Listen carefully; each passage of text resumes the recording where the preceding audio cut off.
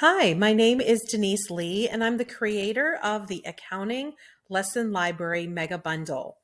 So with this bundle, you will get a lot of separate files that TPT will send you.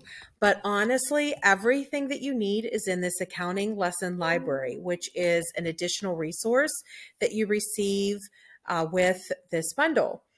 This is a very comprehensive bundle, but as stated in the description, it is not something that replaces a textbook. This is my 26th year of teaching. I've been teaching accounting every year, and I teach via textbook.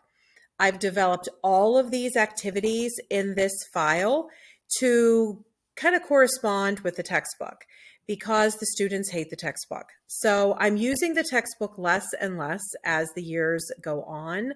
And I'm using more and more of my own creations because students respond better with this type of digital creativity and way to display lessons.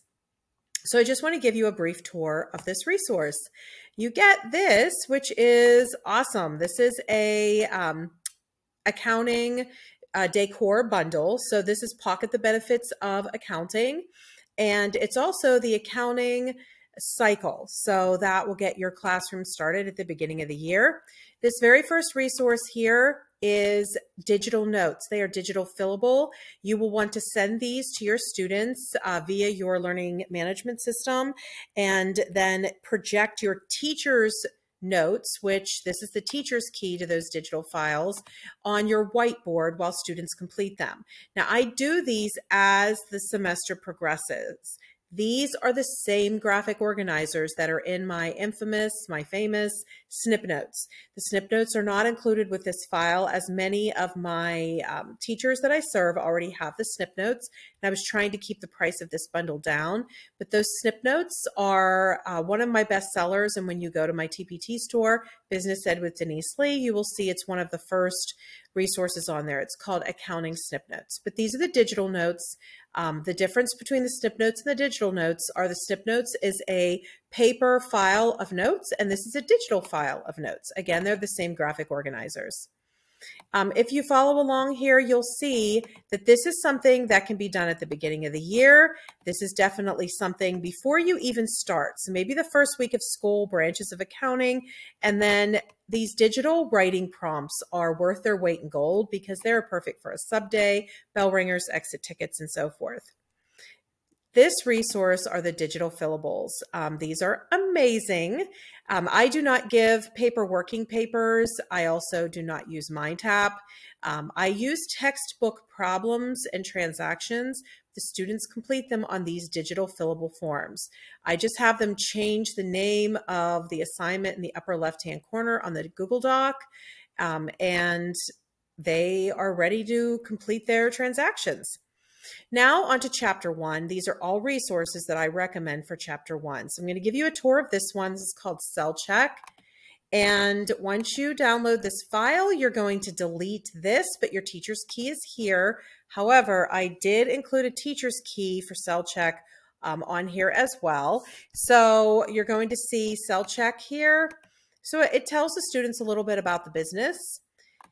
And on this file, and I'm going to view this smaller so that I can show you the entire file. On this file, the students, this is really small, but I would recommend that the students do it in 100%.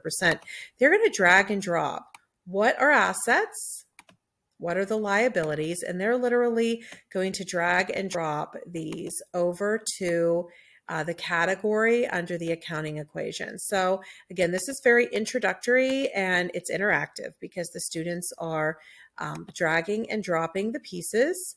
After the students complete this file, we check these together. I do not check these individually. These are practice files, but they actually can be used as a test if you want to use them that way. Here, the students are completing a net worth statement with this information in mind. Here, the students are completing supplies versus equipment, and it talks here, the book actually doesn't cover this very well, so I needed to reiterate this with my students. Supplies and equipment are both assets. The company owns them. So I explain how supplies are consumables and you buy them over and over again, and equipment we have for a while. So cleaning supplies are obviously going to be supplies. A printer is obviously going to be equipment. Now, some of these are not very obvious to the students. Tools we use over and over again. A cell phone, of course, is going to be equipment. I already said printer and so forth. Now, cash register tape is going to be a supply because you buy it over and over again. So it really gets students just really thinking about business assets, supplies and equipment specifically, using their critical thinking skills. Here the students are going to download the working papers for this, and this is receive cash from owner as an investment. This is just an extra problem for them to complete. Again, that is called cell check, and on your lesson library, that is under chapter 1. Again, that can be used as a activity file, or you can use it as a test. This is another activity you can use as a test. This is T account review. Again, you are going to delete this first slide. And here you're going to ask the students to open up the accounts, drag and drop the account titles and open up the accounts. The kids are really getting an idea of what opening an account means. Again, they're just dragging and dropping and opening them. Then I ask the students to drag a plus and a minus indicating the T account. So they're going to drag a plus here and a minus here. And there are plenty here for students to do for each of the accounts. Liabilities, here is going to be my accounts payable. So that's going to go here. And then, of course, I'm going to put my plus and my minus. Again, it's interactive. Students are dragging and dropping. And the kids really like this. It's very different. And they also actually don't do these types of activities in their other classes. Here, they're dragging and dropping the green oval over the accounts that the title that increases owner's equity. So owner's capital increases owner's equity, drawing decreases owner's equity, decreases owner's equity would be expenses, and then sales. Here they're putting an X over the side that has no activity and place a star. Again, this is completely an interactive activity where students are engaged the entire time. Here they're going to put, where is an investment? We know that investment is capital. Where is sold services is going to be sales. Students love to do these activities. And then there's a series of transactions. They open up these T accounts. You can see that they just literally click in here and they are going to then put their responses as the text boxes are already there for them. So again, that's T account review. And back to our lesson library, the Halloween accounting has proven to be one of my best sellers. The students love Halloween accounting, where they're walking through Lamar's entrepreneurial journey. Lamar opened up a haunted house, and they should be able to answer all of these prompts. And here again, on this first slide, they are going to download this, and they're going to complete these general journal or multi-column transactions. You can see here, I provided the general journal and I provided the multi-column in this resource. Pamela's Pies, one of my best sellers, and it's a great interactive activity. They're going to read the story of Pamela. I actually read this with the students. We read it together so that they understand what's happening in Pamela's life. This is part 1 of Pamela's entrepreneurial journey. They do a chart of accounts. They complete transactions from source documents. So here's 2 transactions, 2 more, and so forth. And of course, you get the teacher's key to this. Pamela's Pies has 4 different parts, and all 4 are in this big bundle. Here you see that there are activities for Chapter 5. Chapter 5 is intense. There's a Pamela's Pies to go with Chapter 5, but Chapter 5 is cash control system, so there is a lot to cover there. And we also have the worksheet activity. When they do the financial worksheet, students are dragging and dropping what are the goals and what are the purposes. So you can see I'm just dragging and dropping cells here, but they're going to have a content, what content, so which column lists the balances of assets, liabilities, and owner's equity. That would be here. and which one lists or where's the purpose for expenses, assets that are used up, and that would be in adjustments. Again, you get the teacher's key to this.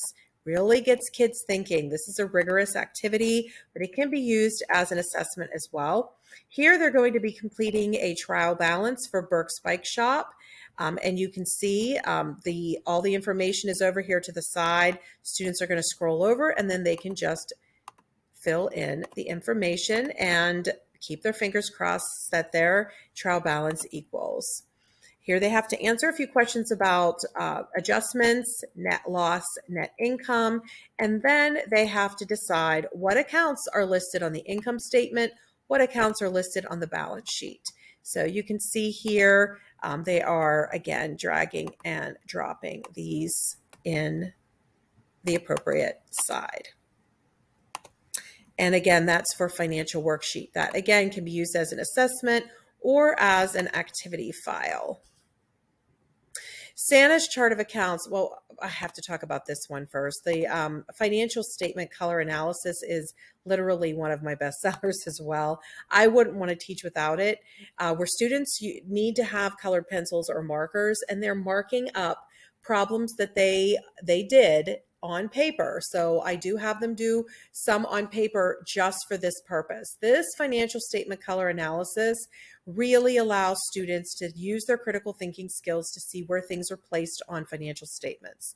That is a wonderful one. And then this Santa Claus's chart of accounts I always do right before Christmas.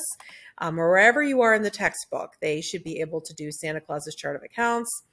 Full disclosure, we handle GAAP, income statement, balance sheet. You see here, this is an entire holiday mini simulation. I actually don't get to this until after the holidays. It's like the end of January. This is a young lady who started a Santa's workshop and she's completing her fiscal work. So it would be realistic to believe that it would be the end of January or February when she was doing her books for the previous Christmas. It is a great activity where students are doing a 8-column financial worksheet. From that, they're doing their closing and adjusting entries. From that, they're doing their income statement and balance sheet. It is a wonderful assessment to see if students understand. This is a Valentine's Day activity, payroll, and you can see all of these at the bottom are highly recommended for sub days. These sketch notes are amazing. These sketch notes are in this resource as well. I always do these sketch notes like homecoming week, whenever things are crazy. And students, I just put on the music and I let them color, but they are coloring really a great sketch of everything we've learned so far this year. And there are 3 different sketch notes pages that are in there. And then I use them as room decor because the students love to color them. So this is that big mega bundle. And as you can tell, it walks through the entire year. Absolutely excellent resource. And thank you so much for listening to my tour.